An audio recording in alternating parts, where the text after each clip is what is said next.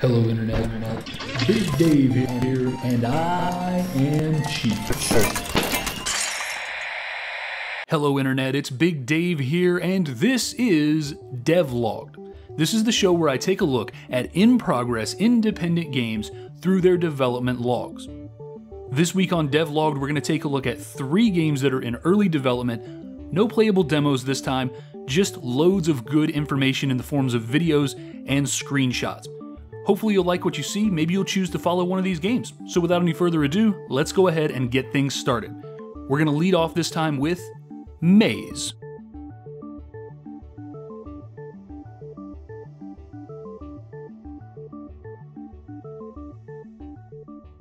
According to the developer, Maze is a puzzle-solving oriented adventure game with a large non-linear world and handcrafted dungeons.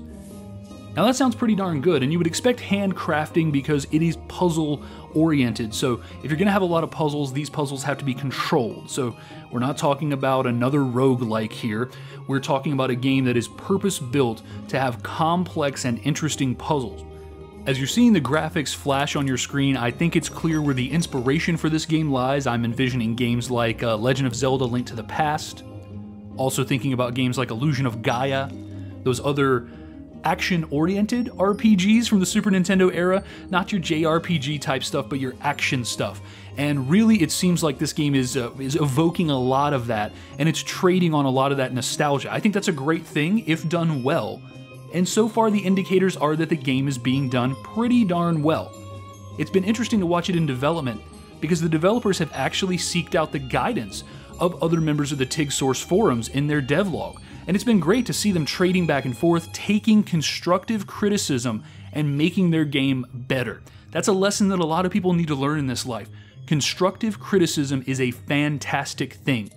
Throw yourself down at the feet of people who are more experienced and smarter than you, and you will come away with a lot of valuable knowledge. Don't be afraid to put your work out there and accept the faults. Accept the faults, make the work better. That's exactly what they're doing with this game, and I think it's going to be a better game in the end. Maze's early development is focusing on the thief character named Elsa. So this character is going to be your first character. She is one of 4 characters. As the story goes, these 4 adventurers, the witch, the dwarf, the knight, and the thief, went into the maze to retrieve a giant diamond. Behind this diamond lived an ancient evil called the Wanderer. He put these heroes to the test and they failed. They were turned to stone and only the thief escaped. So you're starting out as the thief, delving back down into the maze, trying to free your compatriots. The current plan is that in the second stage of development, these 3 additional characters will be added. They'll bring with them unique abilities, and while one can speculate on what that might mean, the developers really don't say. So perhaps the knight will be a little more effective in direct combat. Maybe the witch will have projectile magic. It can maybe alter the game slightly or alter the game quite a lot.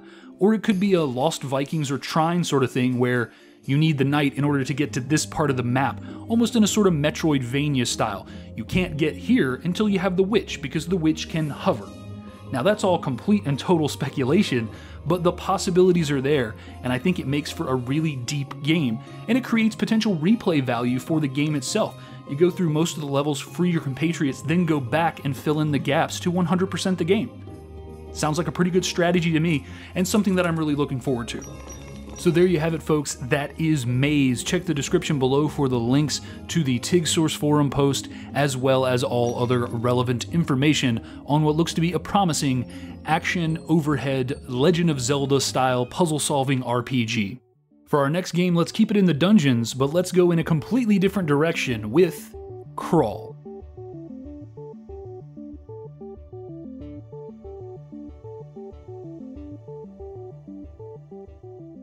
Crawl is described by the developers as an arcadey beat-em-up dungeon crawler, except it's multiplayer and the monsters are all controlled by other players. Let me just say that again. It's a dungeon crawler, arcade-style beat-em-up where you play the hero and up to 3 of your friends play the enemies trying to stop you. So how does something as outlandish as that even work? Well, here's what we know so far. Details are sketchy, the game's in early development, right? 1 player's playing as the hero, 3 players playing in local co-op as the enemies. What's the object for the enemies? fly around as ghosts, inhabit different creatures, try to kill the hero. If you kill the hero, you become the hero.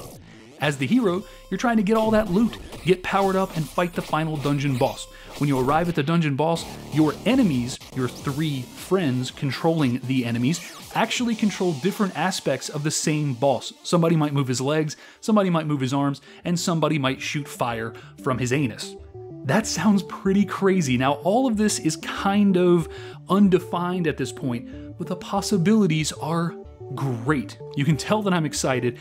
The only problem, I gotta go out and make 3 friends actually to be able to play the game. Maybe eventually some sort of a network solution will come, especially if the game makes its way to Steam. But right now, we're talking about local co-op, and we're talking about a game that has amazing possibilities. So if information is a little bit sketchy right now, what do they have? Pixel art. They have some of the most amazing lo-fi pixel art that I have seen in a long, long time. You're now seeing a parade of characters walking back and forth, showing you exactly what this game has to offer. Great, great looking pixel art, tight animations, really great characters. Crawl is a game you want to keep your eyes on, folks. Please check the description below for all the relevant links and make sure that you are following the progress of Crawl. So now let's move from the ancient dungeons to the far-flung future where there's only war. Glorious turn-based war. This is Halfway.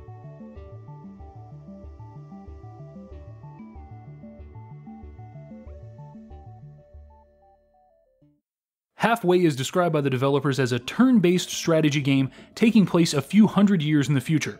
At the heart of the game are tactical gunfights. Battles are conducted in a typical turn-based manner with transparent but interesting tactical decisions. The whole game is entrenched in an engrossing storyline that unfolds more and more the deeper the player gets into the game. Now that certainly sounds pretty interesting, but how do you sum this game up in a couple of words? XCOM, Jagged Alliance. Period. Much like Maze before it, Halfway is trading on that iterative nostalgia. It's a turn-based game, something that is very dear to my heart, having played a lot of Jagged Alliance, and even some of the original XCOM, and now of course Enemy Unknown as well. Yeah, I like what I see. I definitely like what I see. The interesting thing about this is that what you see is kind of a reset version of this game. There's a great write-up on their website about how the game came to be. So they started out the game and it kind of got bloated. It was functional but not fun, as they say. They hit the reset button, they boiled the game down to its basic functions, they focused the game, and they made what seems to be an absolutely spectacular looking title. So you're gonna have the tactical turn-based gameplay, of course. The XCOM style, you move, the enemy moves, that sort of thing. But then on top of that, they're layering an in-depth storyline. What they've released so far about the storyline is that things start out kind of shitty. You wake up in the Goliath, which is your ship. It's been taken over or attacked violently. You don't really know what's going on. Alarms are going off, there are busted cryo chambers, but luckily one of your teammates has survived. You free him and you go forward. You face your fears, you fight this unknown alien species, all in the name of survival. The game unfolds like this, you learn exactly what's happened, the story progresses, and it just sounds great at this point. Game is still in really early development, so there's not a whole lot to show. There are some really sort of samey looking screenshots because it is a turn-based game, so there's a lot of screenshots of guys standing there with a menu popped out selecting an action. The current tile set that they seem to have is the early stuff in the game, the Goliath.